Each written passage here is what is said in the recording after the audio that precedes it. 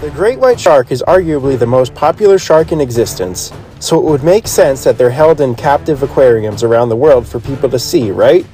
Well, not exactly. Great whites aren't held captive in any tank in the world, and they shouldn't be. Keep watching as we rattle off a few reasons why great white sharks should never be held captive. One giant issue when considering keeping a white shark captive is the act of capturing it. Great whites are already 5 feet long when they're born, and don't stay that small for long. For the safety of everyone involved, it would be best not to capture one. If you somehow wrangle a great white shark into your aquarium, there's still a handful of issues with keeping one. In fact, anytime an aquarium has tried to home one of these sharks, they've all sadly passed away within a few days of being held captive. One issue to run into would be lack of resources. A great white can swim over 50 miles per day. Good luck finding a tank that can hold that much water. Additionally, these sharks will eat roughly 3% of their body weight each time they hunt. For an animal that can weigh up to 4,000 pounds, feeding them can get pricey. Keeping a great white shark in a tank is a danger to every worker involved.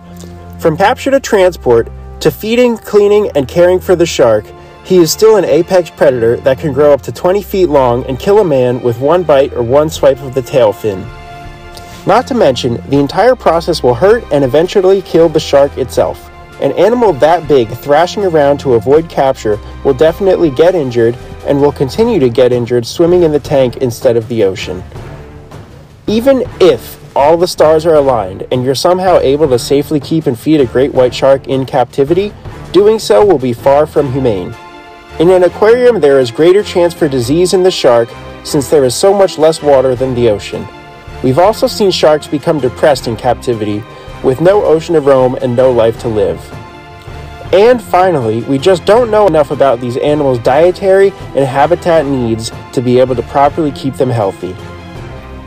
Although it would be amazing to go to your local aquarium and see a great white shark, it just isn't a realistic possibility. For our sake and the sharks, these animals belong in the ocean.